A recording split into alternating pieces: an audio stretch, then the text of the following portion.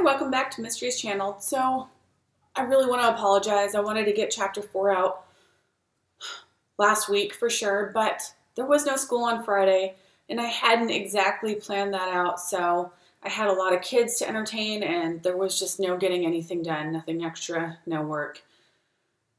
That being said, here you go, you have it today. Again, I need to apologize.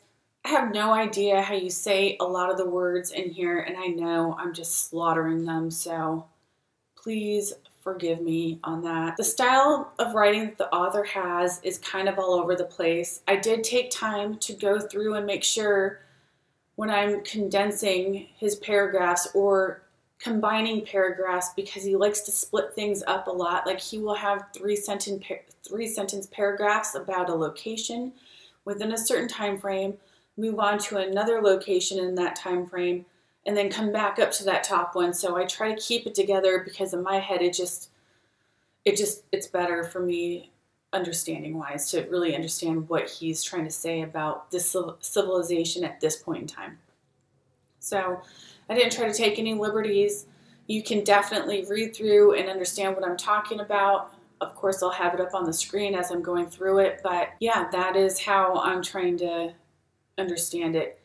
Also, at the end, I always put in a little side note because I'm learning about places and people and their legends that I've just never really heard of before, and so I always assume that maybe you guys haven't heard of it. So yeah, that's the side note at the end. All right, so what are we on today? We're on chapter 4, The Event. The Event, 11,500 years ago. Chan talks of how they have been actively trying to piece this world puzzle together since 1949. And yet, even though it is incomplete, they do have a representation of Earth 11,550 years ago. He asks you to look at longitude 90 degrees west and latitude 60 degrees north. It would be the Hudson Bay.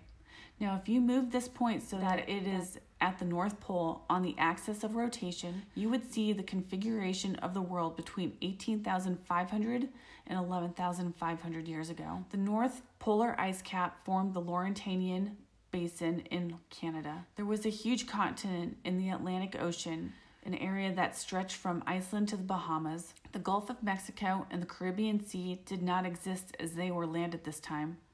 There was another continent in the Pacific covering the area now ringed by the Hawaiian Islands, the Galapagos, Easter Island, Tahiti, the Solomons, and the Caroline Islands. Egypt and the Holy Land, mixtures of vegetation and civilization. Greece, the land of the Hellenes, was the home of tall, blue-eyed, blonde-haired people that had standards of science and law unmatched to this day.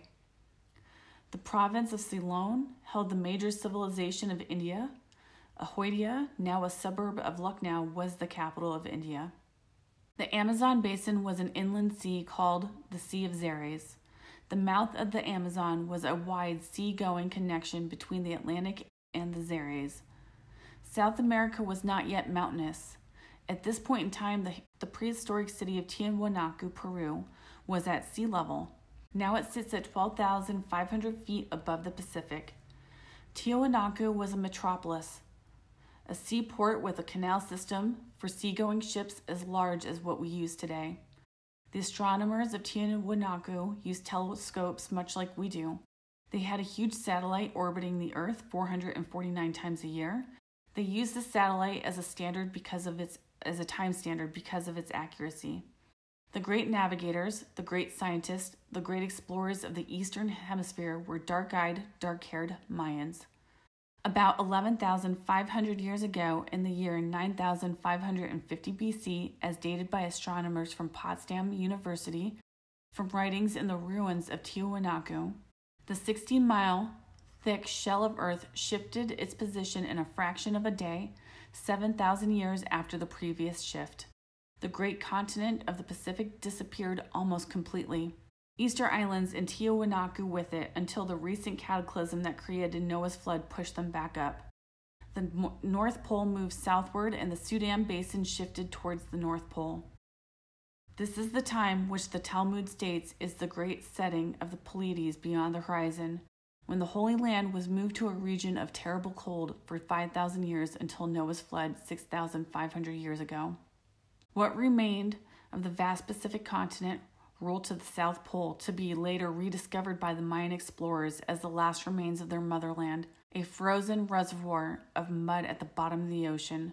The Mayan tongue lived on in scattered remnants in the Polynesian languages, Greek, Yakut, Egyptian, Eskimo tongues, Normandic, Oriental, German, and American Indian languages. Of the Atlantic continent, only a large island remained in the west, while the ocean between there and Gibraltar to the east was left shallow, muddy, and impassable to ships. A clue later introduced by Captain Cook when finding the Maori tribe in New Zealand in the 1700s hears of their ancient legends of Saturn's rings, even though they hadn't heard of telescopes. The evidence in Tiwanaku shows that the civilization was wiped out suddenly as people were caught up in their daily activities. Further evidence shows that this city suffered the same fate as Easter Island. This cataclysm that started the Rocky and Andes mountain ranges also buried Tiwanaku under the sea, only to be heaved up to its current elevation of 12,500 feet some 6,500 years ago.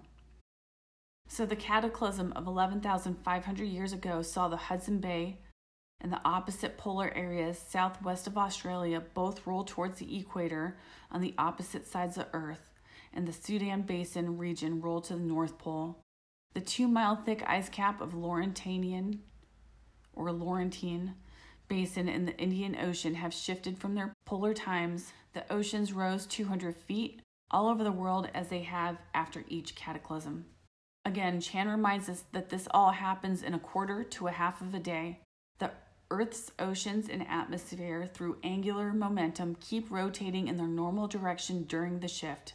While the continents are subjected to tremendous upheavals and earthquakes, the molten layer from below the Earth's 60-mile shell breaks through all over the world. At this point, the oceans begin their violent inundations and the atmosphere picks up unimaginable hurricane-force supersonic wind. After 6 days from the start of the cataclysm, the holocaust of Earth subsides, and on the 7th day, it settles. The resurrections from the waters, Tau, lived on in many stories of man from the few who survived, later becoming Taora, Tungora, and Tororas.